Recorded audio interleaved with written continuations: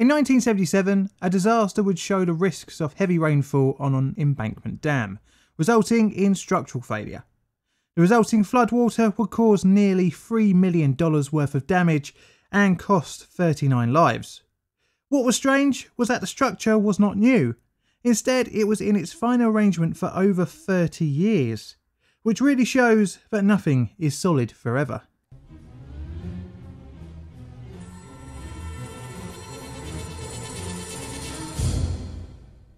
Dam disasters are always scary incidents, as seemingly unmovable, imposing structures give the false sense of security for the vast water it holds back.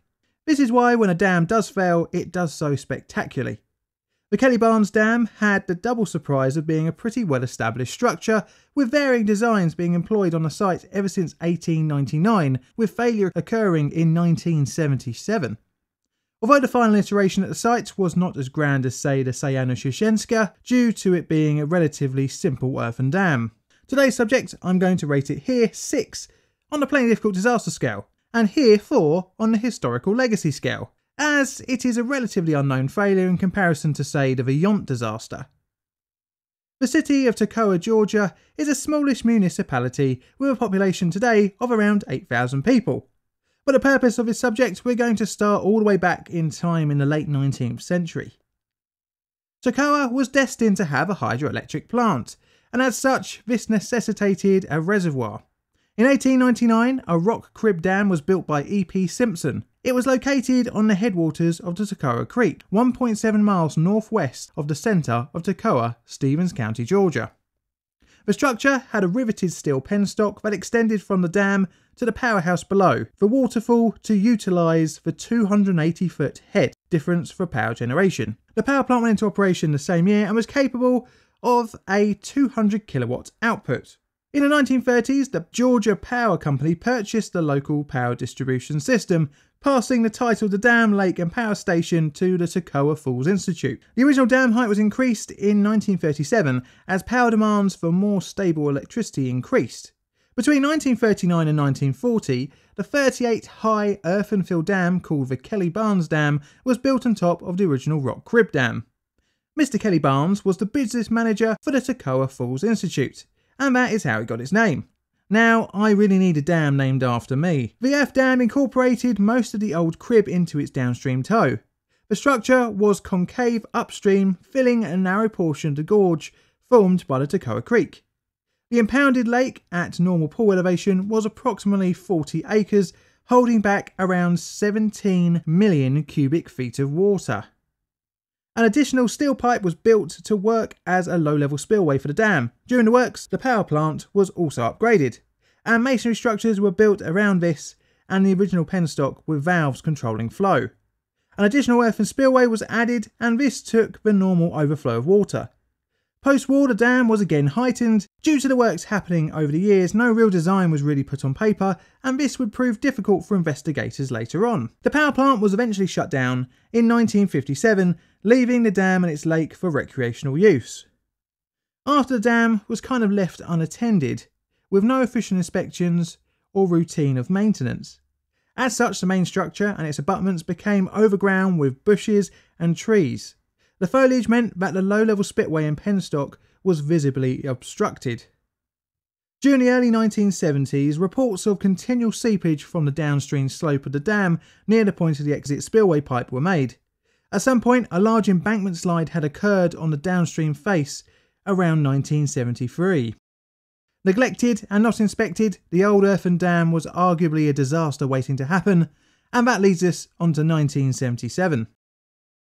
During the period between November 2nd and November 5th, around 3.2 inches of rainfall was experienced in the region.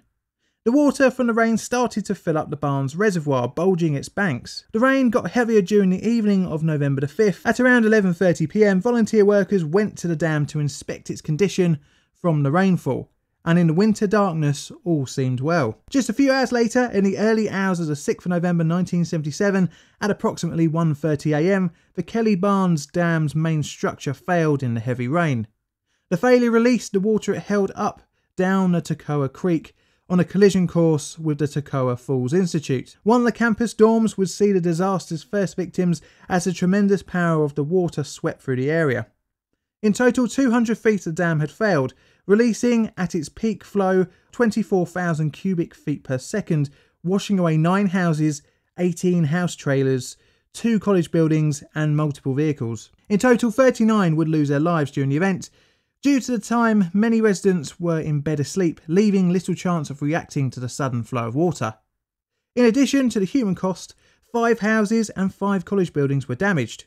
2 bridges on Toccoa Falls Drive and a culvert at County Farm Road were completely destroyed, and Georgia's Route 77, which travelled through Toccoa, received considerable damage. The city itself saw some damage from the floodwater, creating a local emergency. The water supply to the city was also damaged, contaminating the drinking water for several days. A day after the disaster, an investigation was ordered by Governor Busby, appointing a task force on dam safety to look at the causes of the dam failure. The investigation was conducted by the US Geological Survey, was concluded fairly quickly by December 1977, without a definitive reason for the failure. Instead, several probable causes were settled upon. This wasn't so much the investigators' fault, as like I mentioned earlier, no proper plans or diagrams were made of the dam during its evolution, leaving eyewitness accounts, historical photos and newspaper clippings to try and help build up a picture on the construction techniques used. Some of the causes for failure were linked with poor maintenance, due to the dam's embankments being heavily vegetated with tree roots severely weakening the structure. This is likely as parts of the dam had slid from their original position in 1973, hinting that a similar situation could have unfolded in 1977.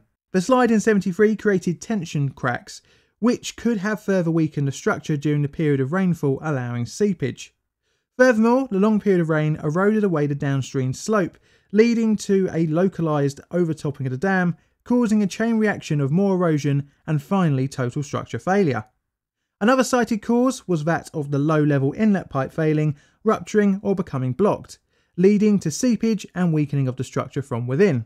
Although the exact cause is unknown, one thing that is certain is that poor maintenance was the root cause, as proper inspection and remediation work would have highlighted failure and stress points that needed to be addressed. What is most likely is that probably all of the highlighted causes contributed to the failure, as the dam was weakened over a period of time. As a side note, what is strange is that this disaster is another one I've covered on this channel under the Carter administration. Regardless of the failure cause, it is yet another reason why maintenance is very important, be it your car or a dam. Thanks for watching, I hope you enjoyed the video. This video is a Plain Difficult production. All videos on the channel are Creative Commons Attribution Share Alike licensed. Plainly Difficult videos are produced by me, John, in a sunny southeastern corner of London, UK. Help the channel grow by liking, commenting and subscribing. Check out my Twitter for all sorts of photos and odds and sods, as well as hints on future videos. I've got Patreon and YouTube membership as well, so if you fancy supporting the channel financially, you can there. And all that's left to say is thank you for watching.